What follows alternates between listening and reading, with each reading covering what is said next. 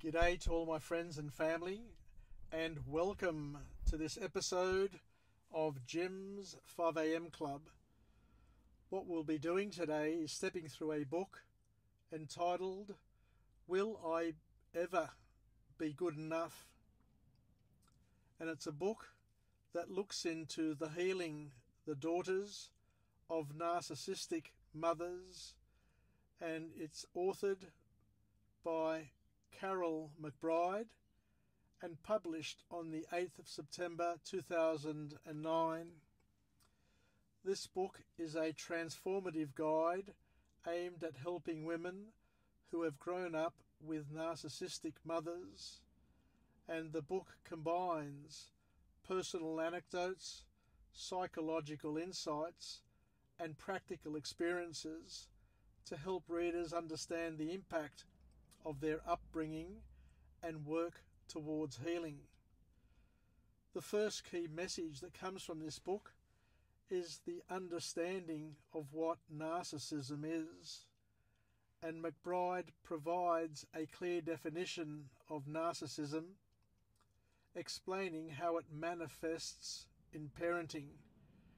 She emphasizes that narcissistic mothers often prioritize their own needs over their children's needs, leading to emotional neglect and confusion. Understanding this behavior is the first step towards healing. The impact of narcissistic parenting. This book discusses the long-term psychological effects on daughters raised by narcissistic mothers. These can include a low self-esteem, difficulty in forming healthy relationships, and a pervasive sense of inadequacy. McBride emphasizes that recognizing these patterns is crucial for breaking the cycle of dysfunction. Identifying the good daughter syndrome.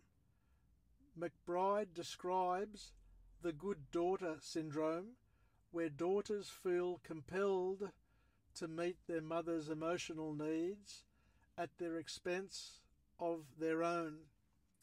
This often results in a loss of identity and self-worth. The book encourages readers to identify and challenge these ingrained beliefs.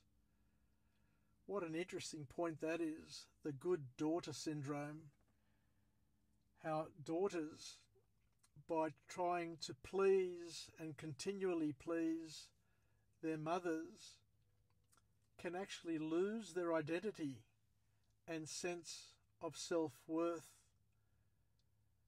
It's really sad. I read this and I'm just so saddened to read this, and it really is very, very deep and very, very real.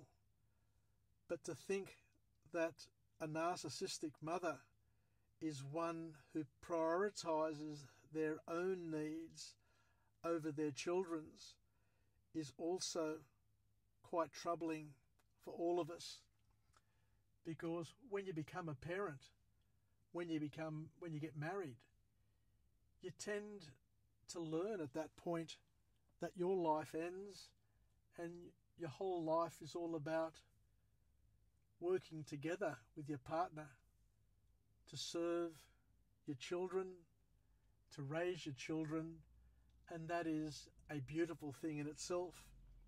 But obviously it's not the same for all families. So we go on to learn here that it's important for the daughters in these families to learn to set boundaries, because a significant lesson in the book is the importance of establishing healthy boundaries, and McBride provides strategies for setting limits with narcissistic mothers, which can help reclaim personal power and foster emotional well-being. Learning to say no and protect one's emotional space is essential for surviving and healing. The The power of self-compassion is also looked at.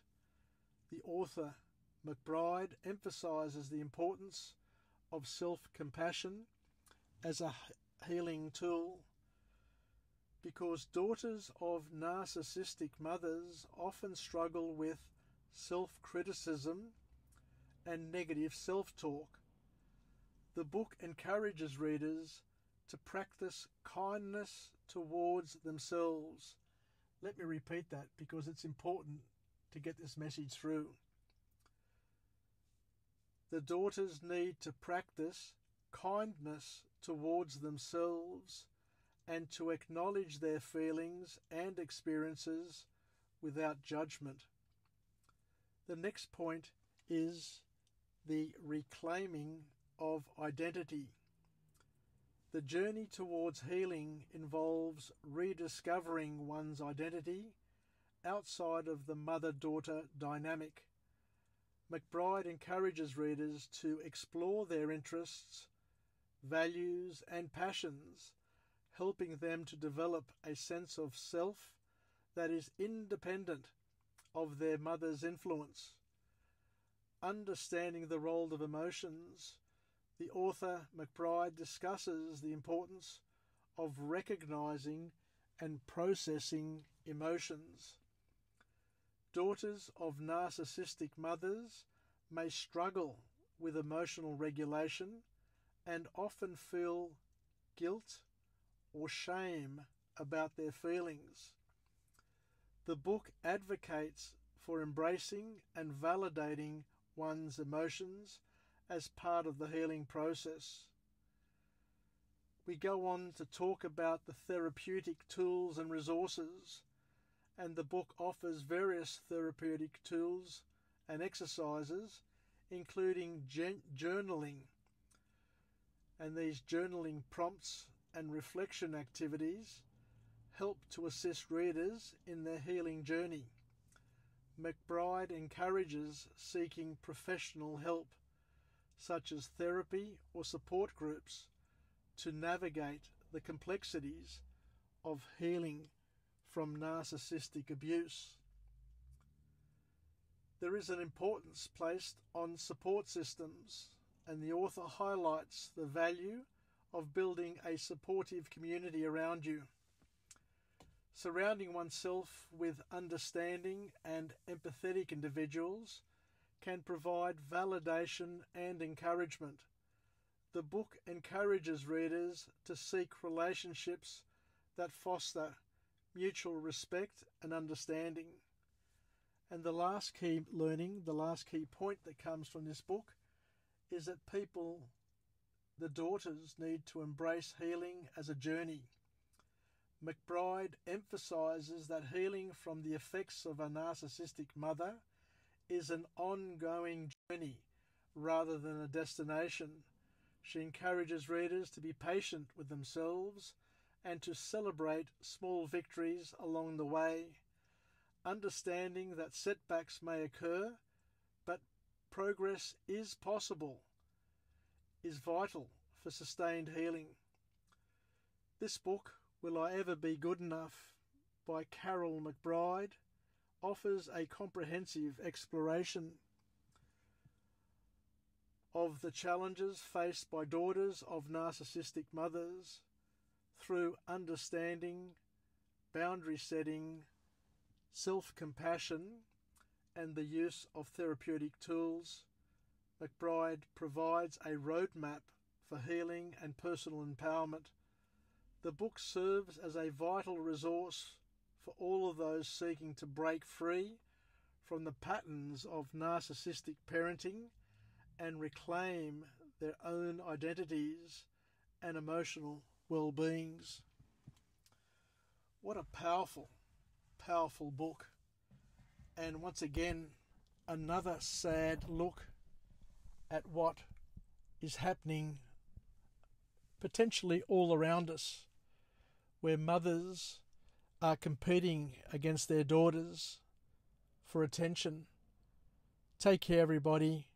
Look after yourselves, and bye for now.